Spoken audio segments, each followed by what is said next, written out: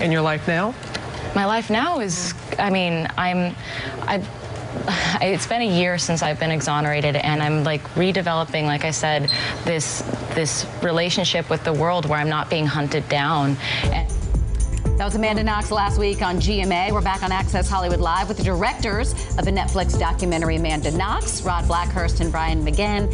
How is she doing today? Is she truly able to move on with her life? Well, what we found is that they're all kind of trapped in this narrative that's been created about them, right? They've had these identities, built on top of them. They've had these portraits painted about each of them that none of them feel are entirely representative of who they are. And they're all aware that they're going to kind of be stuck inside of this forever. The end of the film, we note that Amanda is writing for a newspaper in Seattle, and she advocates on behalf of the wrongfully convicted. But at the same time, Giuliano Manini is still working as a prosecutor. They're all trying to, move forward with their lives in their own way. And Raphael covers the courts in Italy, right? He's sort of a journalist, which is interesting. He's a true crime correspondent for television, and he has an internet company. That's so fascinating. Considering that when you look at when you watch the entire documentary, you come to realize the real villain is the media. As part of the media, I mean, we were responsible in some ways for creating the monster. Well, I think that what you also see in the film is that, Nick Pisa, the journalist who we talked to and who was very open and candid with us, he talks about the fact that it's actually the audience that is creating this desire for more stuff. And so nothing is really black and white in the story. There's no villain for us. It's really a complex issue and a lot of different ways of covering stories and looking at the world. All these things kind of colliding together that created this. I mean, we're complicit too as well for making a film, right? But we're hoping that there's a point of view that we're trying to take as filmmakers, and there's a new perspective that we can add to the story, this human element to it, which is why we wanted to make the film, even though we are, of course, bringing it back to light and bringing it back into the media right now ourselves. Is she bitter at all, Amanda? Like the time you spent with her, is she bitter that all this happened and all these years of her life were lost, and her roommate is we would be speculating, right? Yeah. But I would imagine that, anyone whose life gets caught up in something for 4 years like that and spends 4 years in prison, and then is released, that I would imagine there's a feeling there that I don't think any of us can really explain because we've never been through that. But in the same way, Giuliano Manini has spent 8 years, pursuing this case, and he's kind of left now feeling like he wasn't heard, and so.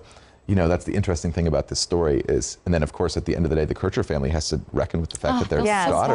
And they weren't part of this documentary. I know you approached them. Why did they not want to speak out? We don't know, but they've been very open about the fact that they kind of want to maintain their silence about it, and they've said what they think they want to say, and they want to remember Meredith at this point. And but we include Meredith Kircher's mother at the end of the film, and you see kind of the chaos and the tumult that this has caused for her, these verdicts going back and forth. I think we can all imagine, we may not be able to put ourselves in the shoes of the other people in this story, but certainly we can all imagine what it's like to lose a daughter like that, and then to try to deal with, 4 different verdicts. Yeah, and to remember too that it's a tragedy that started this whole thing off, right? And that the conversation that came to be was so far removed from that.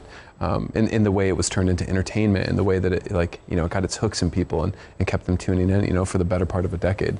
What did you guys want the takeaway to be?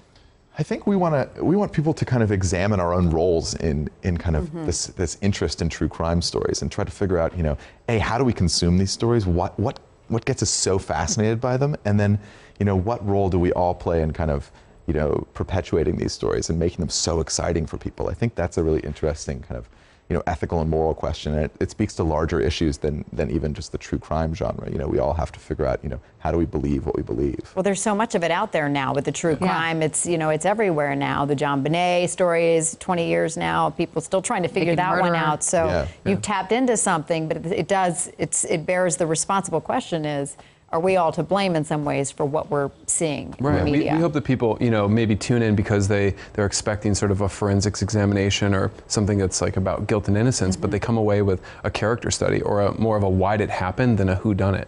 Because there's a lot of things to unpack there. People are complex. The situation is far more nuanced and complicated than, a black and white legal conclusion.